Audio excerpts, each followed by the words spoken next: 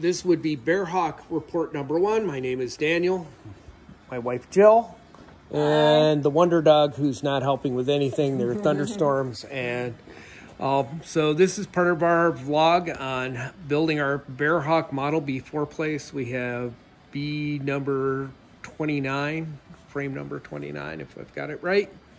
And we're going to put up some check-ins from time to time. I'm going to try not to echo. There are a bunch of really good Bearhawk vlogs that we've been following, including Colby on his 5-place, and I can't remember the gentleman in New Zealand, and Ken F. But we'll keep people up to date on our progress, and if we find anything interesting or find a different way to try something, and we'll make a video to try and let people know what's going on. So we got the kit about 8 weeks ago, and didn't really start at the first few weeks, family stuff. So we're about 5 or 6 weeks into what I would call actually hands-on doing some work. And so let me flip this around if I can do it, and I'll give you a tour of where we are to right now. Okay, so I can't get far enough back from it. Just to give you an overview, so we're building in what we call the barn, which is either a small barn or a very large garage, as it should be. And this is where we stand after about, what do we say, 5 or 6 weeks of work. That, which you'll see from time to time, was an airplane I was playing around with just for fun with my dad as a project. So I'm going to go back downstairs. I'm in the loft part of the building, and well, there's Bearhawk everywhere. And you'll see a few Stinson parts mixed into it. That's another story. So let me go down and show you kind of specifically where we're at and what we've done, and a couple things we've tried that we didn't see that may or may not be helpful to another builder. So as I said, there's Bearhawk everywhere. So this is under the loft where I was standing in the opening shot. And you can see we've got our wings hung up out of the way. We're starting with the fuselage, as many people do. And to give you an idea, this is kind of our shop. It's roughly 1,000 square feet on the ground floor. And we have probably better than average toys for a builder. My background's in design and engineering. Jill is a chemical engineer. We owned a small manufacturing company where we built land sailors and ice boats and other stuff. So let's go up and tour the kit. So what we've done, we've got the gear legs together and the struts together. And thank you very much, Ken F. That was a very useful video tutorial. And we then went from there, and we've got the tail wheel on the back. So we're doing an 8-inch tail wheel. And we have what we called the low-hanging fruit kind of started. So I've got part of the trim up, and we've got our rudder pedals and brakes kind of installed, and fuel valve, floor, control sticks, and our flap handle. The floor we did, because we have the stuff around to do it, we felt the floor vibrated a little bit. So if you look, you can see I used a bead roller, and we rolled in 3/8-inch beads to help stiffen it a little bit. I don't know that it was really necessary. We have the stuff to do it. It was not a big deal. Took us relatively short time. Seems to have helped a little bit. And we also used the bead roller. You can see I put a little lip on each of the overlapping panels so that as we screw them down, they'll tend to want to pull tight and not leave any gaps. The plan for finishing the floor at this point is most likely we're going to powder coat it because, well, that monstrosity in the corner is a huge powder coating oven that I used to use when we built land sailors. So that's a nice land sailor. Yeah, there's one of the small models hung up on the window up there. But anyway, so we have the ability to do it in-house. We've had the seats in and out. They're in here right now just to keep some parts off the floor. And the rest of the low-hanging fruit, we've got a couple of the stringers on. Did that with my dad one day, looking for a project for him. He's getting up there. And we were looking for something simple. And we've got our elevators, although we haven't done the connections yet. We've got the horizontal tail and the elevators in place. Nothing's really bolted together beyond bolting them on and the struts and all that kind of stuff, just to fit it and see where we're going. So Maybe that was something Yeah. that we did a little different.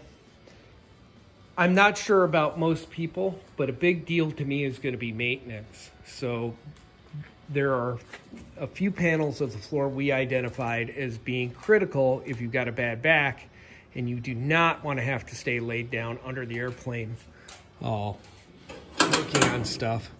So that would be this front section, this section, and the two under the seats. And so we've gone to some pains to make sure that we can get those out very, very quickly, so that a lot of maintenance items we might need to get to are actually going to be on top of the floor. So stuff we did differently. I don't know if this is different. I'm sure somebody else has done this, but we're trying to figure out the other day how to set up to figure out how long our brake hoses and stuff needed to be. And I had a roll of cheap, probably from Lowe's or Home Depot, vinyl tubing around I was using for a water level when we were re-siding this building a year or two ago. So it probably was $10 for a pack. And lo and behold, it nicely fits over the AM fittings that were going into the brakes. So we were able to pre-cut this and try these on for length. And so somebody, especially if you're going out someplace to have hoses made and need to know how long, that's a cheap way of maybe figuring out how long a hose run you need. So these will be replaced obviously by brake lines, but they're just for now to give us an idea of the size.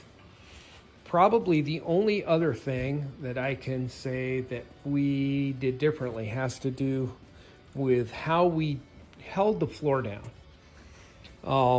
We actually opted not to use any kind of Tinnerman or other fastening, and we opted to go with a high grade toothed riv nut in the steel tabs. Now, here's the deal with riv nuts. We've used these in our construction for a long time. And so the riv nuts we put in are heavily toothed, steel CAD coated riv nuts.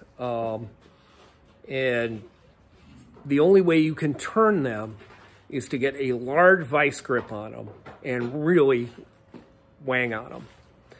I have never had very good luck, although I've used them in other stuff we manufacture.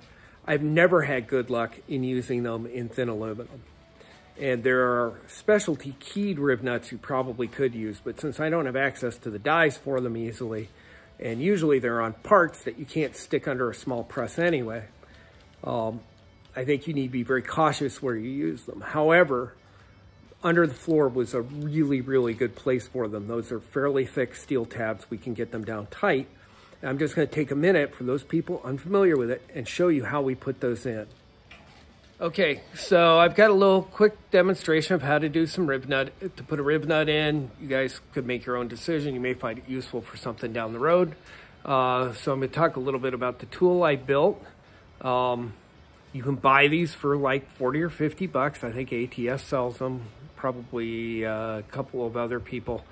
McMaster Car, which is where we got the rib nuts from, sell these tools, but well, I'm a home builder, cheap, and I got a lot of tools at my disposal. So my solution was home built. So let's take a look at that for doing the installation. I'd like to say I can't take credit for this. I hadn't really thought about it. So my tool for doing this was pretty simple. 1 and 3 bolt, which is the same thread.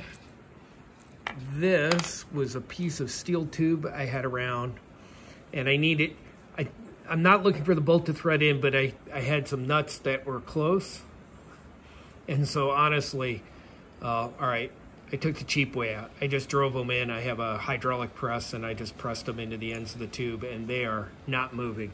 But all they are is a bearing. I drilled them out, and they're just a bearing for the AN3 bolt that you can see here. I needed a bolt.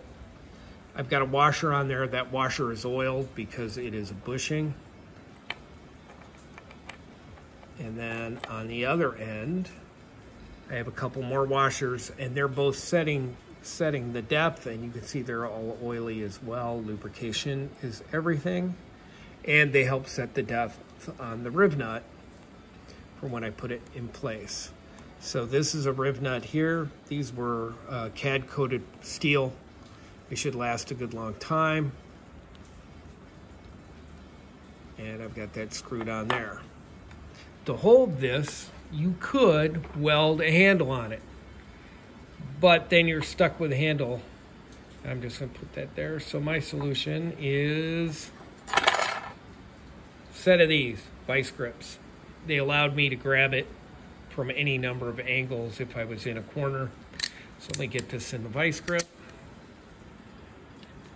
And hopefully over these vlogs I'll get better at filming and talking. But anyway, just in there to hold it.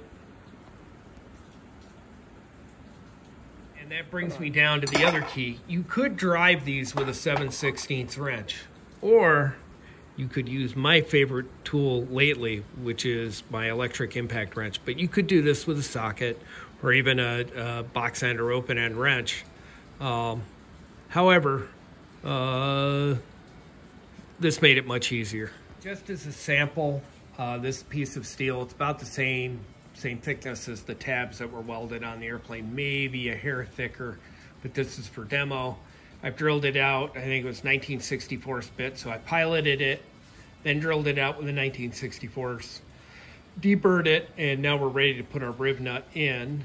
And so I'm going to get Jill to hold this because I'm going to need both hands, since Wonder Dog is sleeping at my feet here, not contributing much.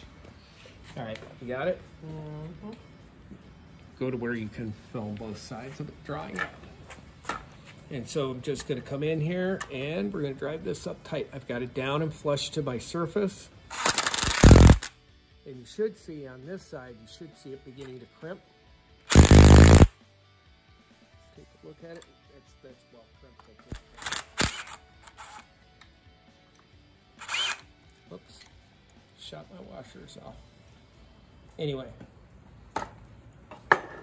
what we have is, whoops, sorry, a nicely crimped, okay, technical difficulties. Anyway, so this is, I may have over crimped this slightly, but that's what that rib nut looks like. Get a picture right from the edge.